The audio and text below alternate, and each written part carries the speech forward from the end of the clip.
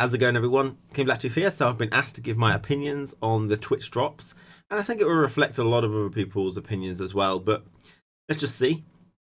So Twitch drops are an opportunity for viewers to watch streams and gain rewards, and these can be things like card kegs, meteorite powder. There are some CD Projekt Red official rewards exclusives like trinkets, borders, titles, and cards particular to whoever wins Challenger. So on the surface, I think Twitch drops seems like a good idea.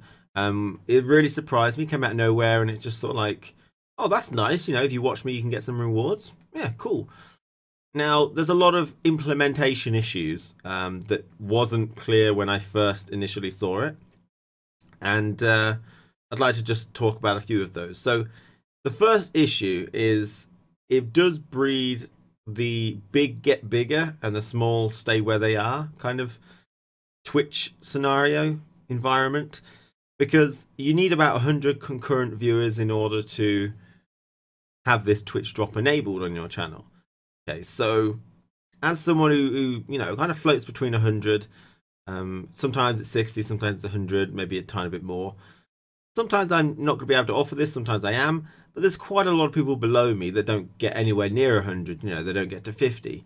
And it means that a lot of viewers, or some viewers, majority, might come onto Twitch, look at some people and say, oh, if I can get rewards from that stream, but I can't get rewards from that stream, then I'm going to go to this person if they've not got a particular favourite.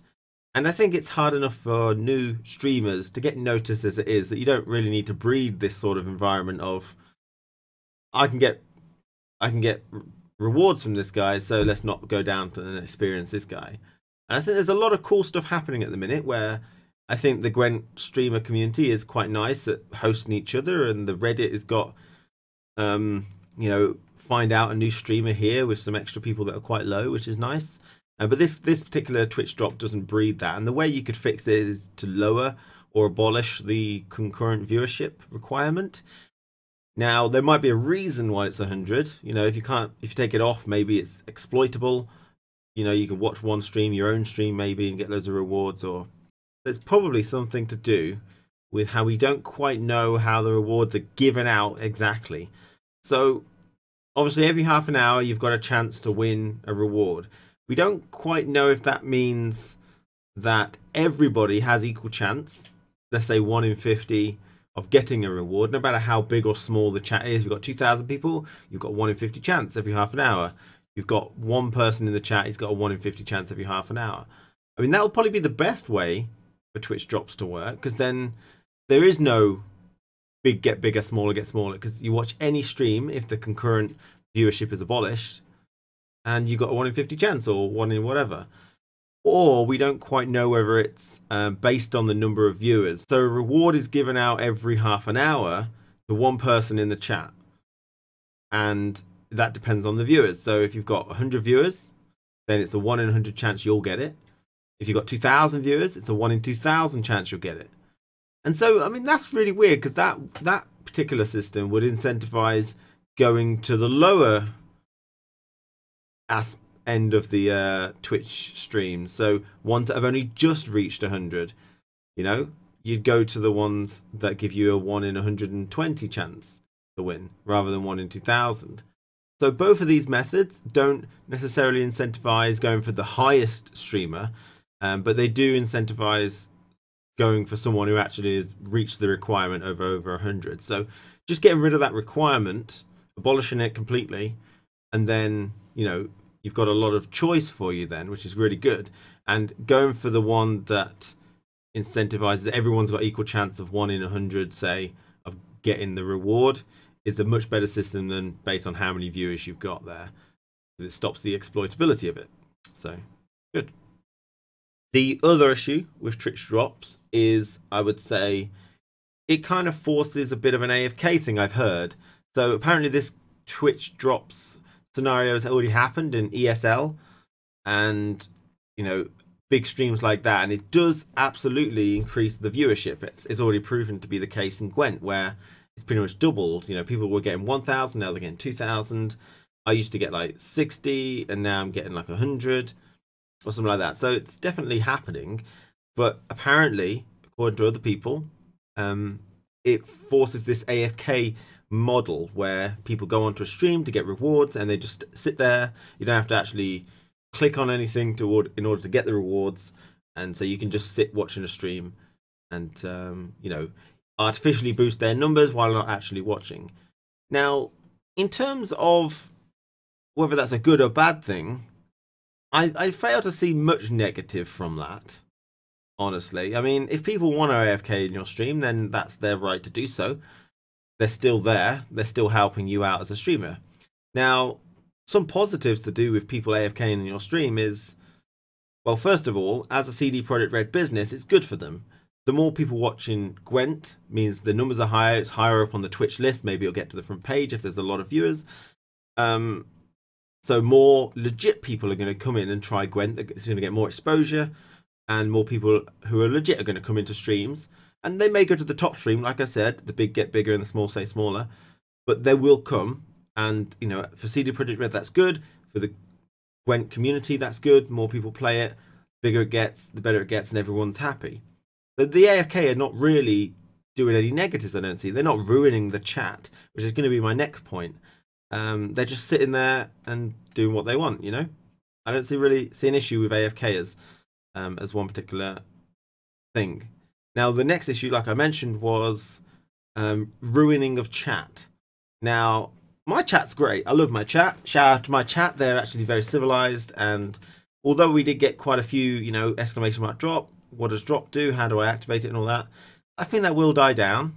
How much people are not understanding how to use it and how to activate it and how to be part of it. Because I think you get whispered when you win. And no other real indication that is happening.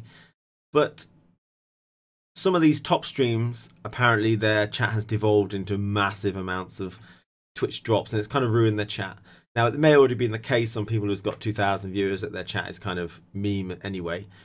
But I like the fact that it whispers, and I like the fact that, you know, every attempt to try and reduce the chat is taken. So, you know, the bot shouldn't do an awful lot of spamming, and it shouldn't, you know, indicate every time someone's won, because that's just gonna, you know, it definitely shouldn't have the particular viewers have to type something to check things. Like, I've seen a lot of people type exclamation mark drop and exclamation mark claim, and I swear some of them are baited things. You know, some people are baiting people to write that. I don't know what it is, but someone in my stream, there was a lot of people writing exclamation mark drop. It doesn't do anything as far as I'm aware unless you get whispered. I also try and blacklist the word, so it's just, you know, just try and remove all that excess baggage. Just make it so it just happens. It whispers you. You look at it. It's good. You know, it's nice. You'll be surprised that you've got it, but you don't have to do anything else. And the chat can be oblivious to when it happens, and it just kind of works. So as long as Twitch drops doesn't really interact with the chat much, and the chat doesn't have to interact with the bot and all this, and it's just kind of in the background, then I think that's good. But at the minute, it's definitely becoming apparent that the chat is starting to devolve a little bit, but I think that might come out when people understand what's going on with it. And it just sort of gets going itself. And so I think the final issue is VODs. So that's video on demand, where apparently streamers can broadcast their old content. So I could get a stream that I did today, restream it. Okay, so it's a video on demand, but I'm actually streaming the VOD, and, you know, maybe stream other content too. So like 24-hour VOD streams is something which happened in the ESL when Twitch drops happened there. And it's basically the streamer's not there. It's just a repeat, and you can watch that and get Twitch drops as well. Now, I have nothing against people watching VODs, but I don't really have an issue with them watching VODs and getting Twitch drops from it. I mean, if they went to one of the, you know, I know you can like do video on demand on Twitch. Like, if someone missed my stream, they can go to my Twitch channel and look at a VOD and watch that. I have no problem with them getting Twitch drops from that, but it's just about fostering that you restream your VOD, and it kind of breeds the 24-hour VOD restreams, and, you know, it also breeds that AFK business again. And this time, it's you're taking viewers away from those that are actually streaming live, and I don't think that should happen. So the VOD thing should probably just be taken away so that people don't start restreaming older streams or older content, and people just AFK in there, the chat's not really happening because there's no one to interact with, and you know. So I think that I don't mind that happening, but it should just happen on, if you watch one of my old VODs, then you've got a chance, you know. But yeah, probably should be taken out just so that it prevents that kind of issue. So in general, I like the idea.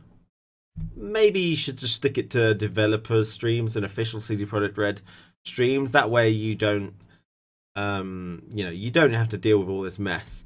But I mean, there's not many of those streams, so you're not going to get many kegs and many meteorite powder and many cards and stuff.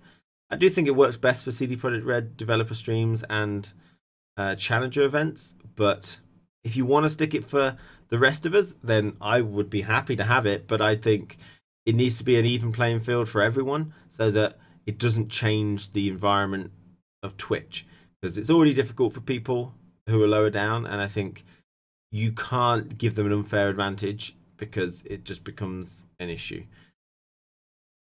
I think I've covered everything that I'd like to cover in this particular talk. Yeah, I think so. Let me know if you've got any ideas. Thank you for watching. Take care, and I'll see you again very soon. Cheers!